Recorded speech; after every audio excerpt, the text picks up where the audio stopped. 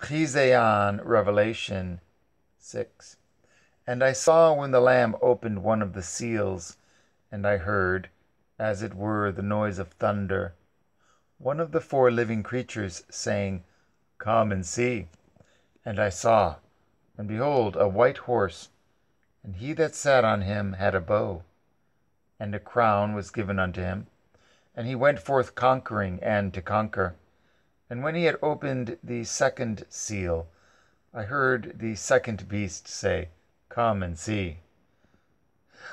And there went out another horse that was red, and power was given to him that sat thereon to take peace from the earth, and that they should kill one another.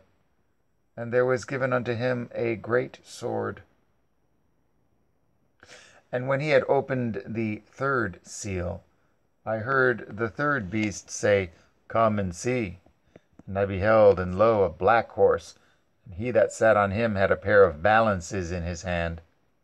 And I heard a voice in the midst of the four living creatures say, A measure of wheat for a dinar, and 3 measures of barley for a denarius. And see you hurt not the oil and the wine.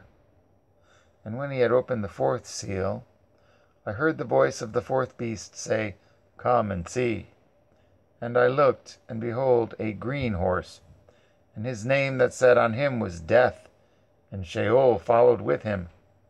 And power was given unto them over the fourth part of the earth, to kill with the sword, and with hunger, and with death, and with the beasts of the earth. And when he had opened the fifth seal, I saw under the altar the souls of them that were slain for the word of Yahweh, and for the testimony which they held. And they cried with a loud voice, saying, How long, O Yahweh, holy and true, do you not judge and avenge our blood on them that dwell on the earth? And white robes were given unto every one of them, and it was said unto them that they should rest yet for a little season, until their fellow servants also, and their brethren, that should be killed as they were, should be fulfilled. And I beheld when he had opened the sixth seal, and lo, there was a great earthquake, and the sun became black as sackcloth of hair, and the moon became as blood, and the stars of heaven fell unto the earth, even as a fig tree casts her untimely figs, when she is shaken of a mighty wind. And the heavens departed as a scroll, when it is rolled together, and every mountain and island were moved out of their places.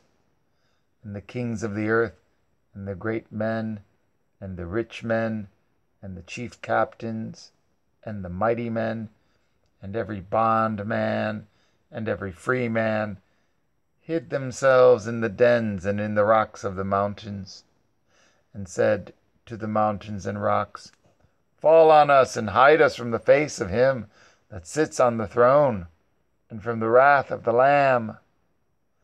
For the great day of his wrath is come, and who shall be able to stand?